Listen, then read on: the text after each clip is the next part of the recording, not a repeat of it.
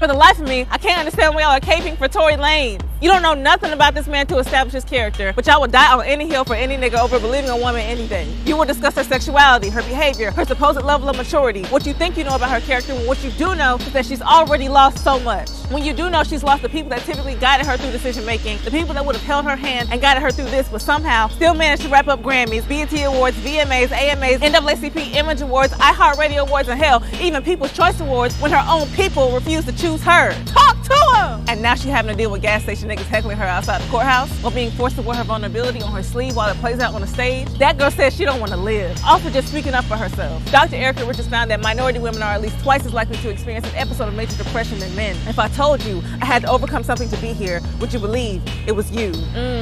Y'all thought using her sex life as a defense would be effective because most of the world assumes black women's bodies are their only source of power, but we've had to reach further inward as a means of escape for centuries, compartmentalizing and holding ourselves off somewhere deep inside in order to protect our sanity. So the real scene of subjection here is isolating that woman, whittling away at her self-sustenance for the past 2 years, forcing her innermost parts to be laid bare and subjected to a higher power. So I'm gonna tell y'all like I told y'all when I first slid this chair into a parking lot off Mapleton Parkway in Mapleton, Georgia. Take us back now. This shit ain't free. I can't protect black men at all costs when all costs includes me. And that's a wrap for 2022. Cut the camera off.